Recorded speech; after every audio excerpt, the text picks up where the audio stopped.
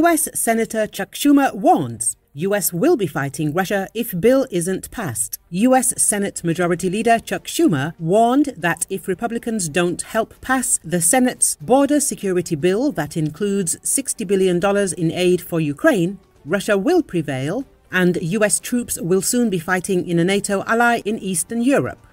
We're at a turning point in America, Schumer said on MSNBC. This bill is crucial, and history will look back on it and say, did America fail itself? Why is it crucial? Well, if we don't aid Ukraine, Russian President Vladimir Putin will walk all over Ukraine, we will lose the war, and we could be fighting in Eastern Europe in a NATO ally in a few years. Americans won't like that. Text of the bipartisan legislation, which also includes aid to Israel and Taiwan, was released over the weekend and got a chilly reception among GOP lawmakers. Even though Senator James Lankford worked to negotiate the deal and Minority Leader Mitch McConnell gave it a thumbs up, it faces an uncertain future, especially in the GOP-controlled House.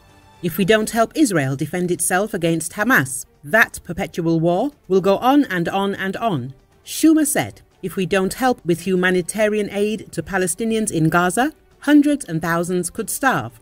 And the border, everyone has said it's chaos. Schumer then blamed Republican objections to the legislation on the Democrats' favorite boogeyman, former President Donald Trump.